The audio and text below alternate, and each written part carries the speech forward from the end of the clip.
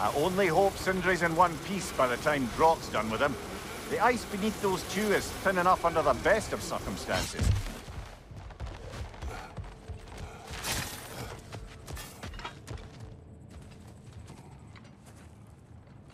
Where is everyone?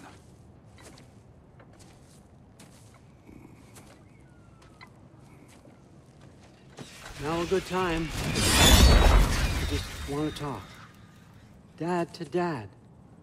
Speaking of which, imagine my surprise when Atreus came knocking at my door. He's doing well, by the way, and will continue to do so just as long as I return to Asgard sometime soon. Besides, our friend here has a whole lot to live for. Arguable.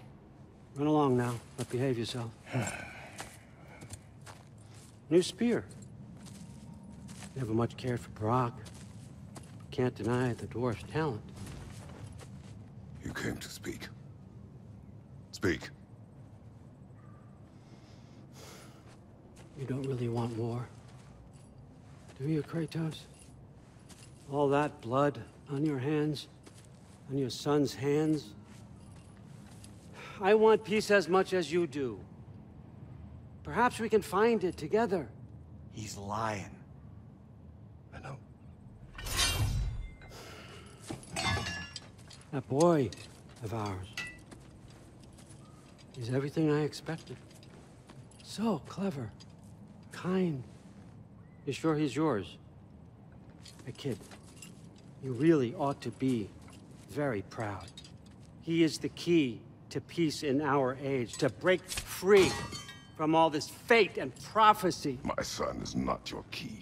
Oh, God, do they not have metaphor in your homeland? Or rather, did they? I'm sorry, that's not fair. I know you're not the god you once were.